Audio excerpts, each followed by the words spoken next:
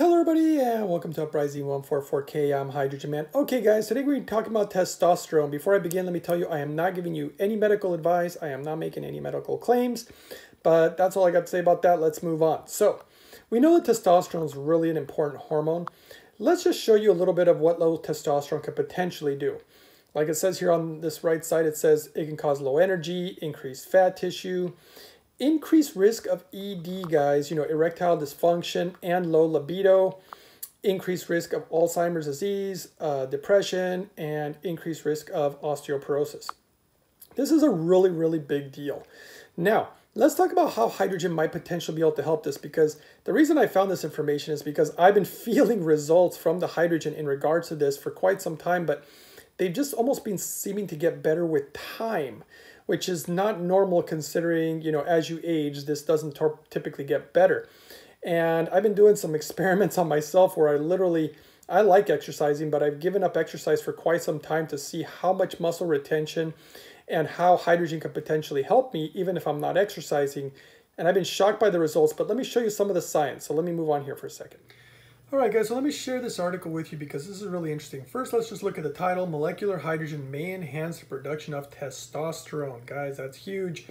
Testosterone hormone in male infertility through hormone signal modulation and redox balance. I think it pretty much said it all in the title, but let me just share a few things with you guys here. So let's see, it says, since the discovery of molecular hydrogen, which we can call it H2, as a selective scavenger of free radicals like reactive oxygen species and reactive nitrogen species, numerous studies have proved the potential application of hydrogen, molecular hydrogen, in therapeutic and preventative medicine. Moreover, hydrogen can regulate the intracellular signal as a signal modulator. Guys, that is huge. But let's go ahead and just kind of show you why they believe this can actually help. And in my opinion, it definitely does based on just my own experiences.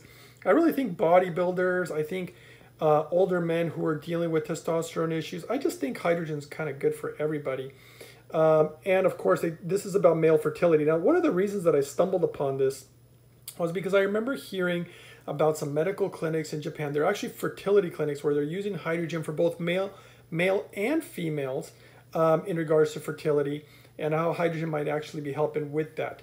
But let's go into, basically, let's just jump here where it says, moderate amounts of ROS, reactive oxygen species, are needed for normal sperm function. So we do need some of this. However, too high amounts, like right here it says, the higher amounts might actually decrease testosterone production. So like everything in life, in my opinion, is everything requires a certain level of balance. And that's the thing that I've been noticing about hydrogen, is that it seems to bring balance to the body. And that's ultimately what they're talking about here, because high ROS decreases testosterone hormone production by dysregulation of hormonal signal from the hypothalamus to the Leydig cell as a result of redox imbalance.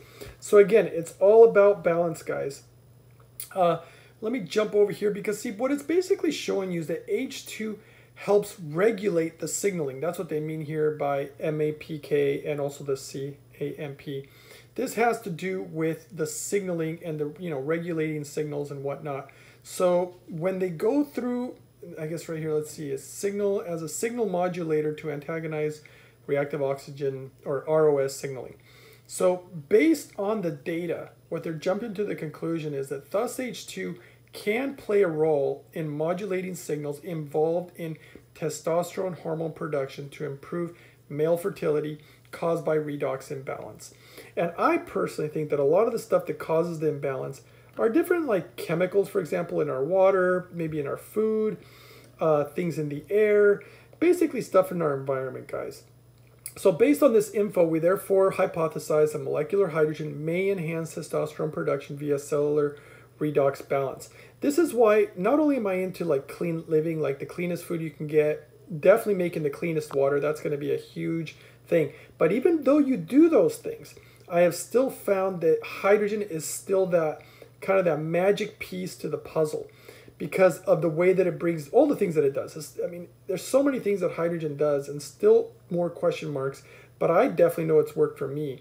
And if you see right here, by this hypothesis, we anticipate that molecular hydrogen may be an effective remedy in male infertility.